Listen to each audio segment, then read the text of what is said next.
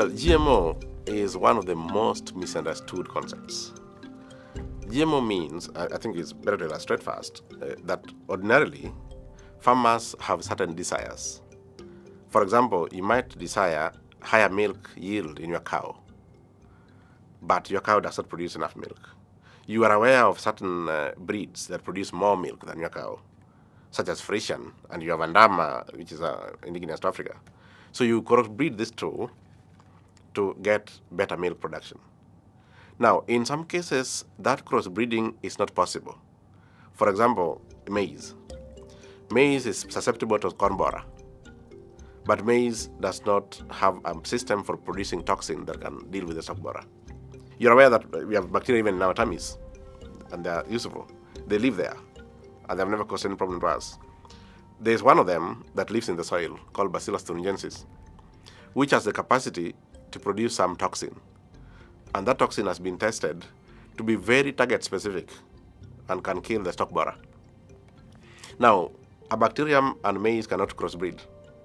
So what is done in a case like that is that we use latest technologies to transfer not the whole bacterium, not even the whole gene of a bacterium, but a promoter segment of a gene.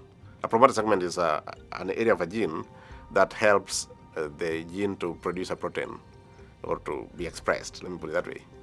So you are taking a very tiny part of the DNA of that bacterium and infusing into the DNA, not of a maize plant growing in the field, but in a laboratory scale, the DNA of maize.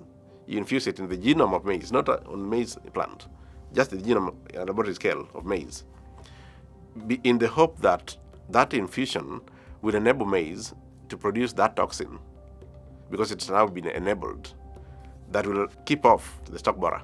When you take DNA from one organism and infuse it into the genome of another organism, we call that transgenic organism that results. And that is called genetically modified organism. That's GMO. There are several things that people think are GMO, which they are not. One is chicken fed on growth hormones that grow very fast. Very big tomato. People associate any very big thing or any fast-growing thing to GMO. Most of them are not.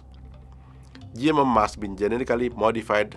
There must be a purposeful, targeted change in the genome of the organism to be called GMO. That's what it is.